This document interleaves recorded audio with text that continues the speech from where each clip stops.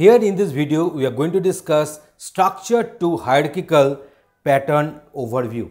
So structured data means the data will be in the form of RDBMS, that means it will be coming in form of rows, and this hierarchical means the data will be converted in the Hadoop format, that is our JSON format or XML format. So that is our hierarchical format.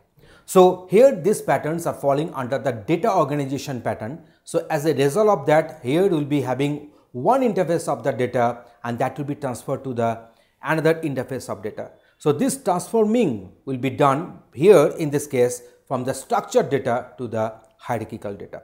So let us go for more discussion on this topic. What is structure to hierarchical pattern? So this pattern creates new records from a totally different structure.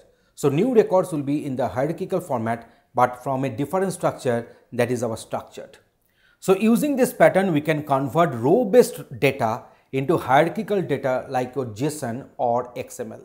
Because we know that in case of RDBMS data, there is a structured data, so data will be represented in multiple rows. So we convert the data from the RDBMS to the Hadoop system and we need to use this type of design patterns. Structure to hierarchical pattern structure. So to add multiple data sources into one hierarchical data, we can use a Hadoop class called multiple inputs. It may happen that we will be dealing with multiple input data sets. In those cases, we require one Hadoop class. The Hadoop class is multiple inputs which is available in this respective package. The mapper class takes the data and parts the records into one cohesive format. So mapper will take the structured data and it will parse that one and it will be converted to the respective one cohesive format, which will be helping the reducer to do the needful next.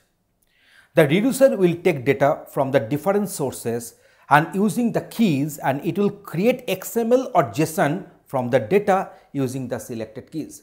So this particular reducer will take the output of the mapper and now it will be converting it to the respective hierarchical format, that is either in the form of JSON or XML.